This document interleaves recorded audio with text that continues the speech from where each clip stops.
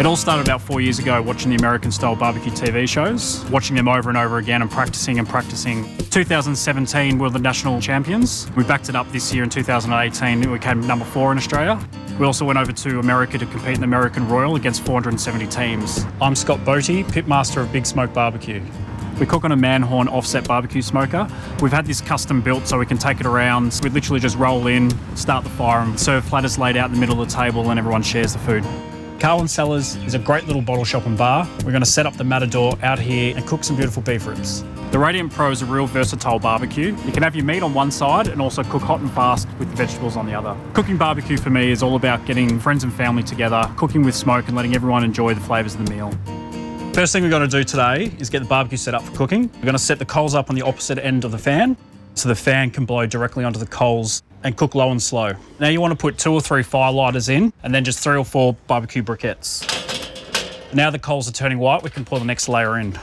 Put the cooking grate back on so the flaps open up over the coals so you can add more coals to if you need to during the cook and to put your wood chunk on as well. The Radiant Pro has a great little temperature probe unit that's hooked up to the fan. So you just want to put that on the opposite end of where your fire is to get the temperature and control the fan. You can set the temperature on the control unit or alternatively on your phone via Bluetooth. Set it to 130 degrees, which is ideal for beef ribs. First thing you want to do when choosing your beef ribs is really look for this marble score through the meat. The more marble it has, the more juicy your meat's going to be while cooking it. Now that we've cut all the fat off, you can see the marbling behind there. Turn over the ribs onto the back there. And you can see you've got this membrane on the back of the beef ribs. So we're going to remove that. If you didn't remove that, the smoke and the rub that we're putting on there won't penetrate the meat. Now we're going to make the rub. We've got 1/3 cup of salt, 1/3 cup of pepper, 2 tablespoons of cumin, 1 tablespoon of garlic powder, 2 tablespoons of paprika, and 1 tablespoon of mustard powder. So you just want to try to pat down on the meat and not rub it in too much. Let the meat sit there for about 10 minutes or so and you'll start to see the meat sweat, and it'll just help stick the rub to the meat. So now the barbecue's at temperature, we're going to add some wood to the coals just to give the meat a real nice smoky flavour. Today we're using oak wood, but you can use peach wood or apple wood to give it a really nice taste. The Radiant Pro has got a large cooking surface which makes it ideal for smoking. Now we just want to put the meat again on the opposite end of where the flames are and put the temperature probe in. The meat temperature probe is connected to the control unit, which is going to help us tell when the meat's ready. Pop the lid back on and leave it for an hour or so before we check. You want to have the vent above where the meat is on the opposite side of the charcoal. This helps draw the smoke over the top of the meat and out through the vent.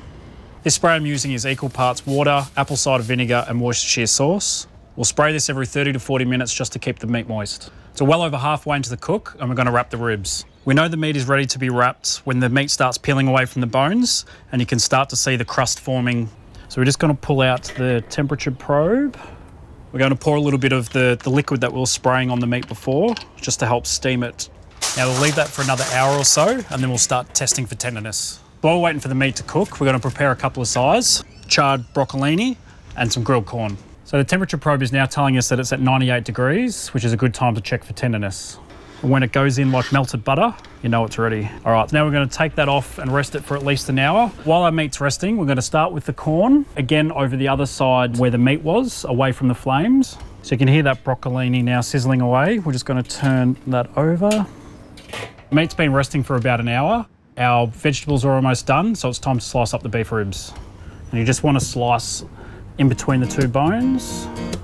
So you can see we've got a nice smoke ring there and the meat is nice and juicy. So we know it's been rendered down nicely.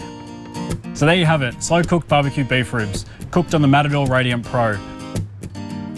Now that's a sign of a great barbecue.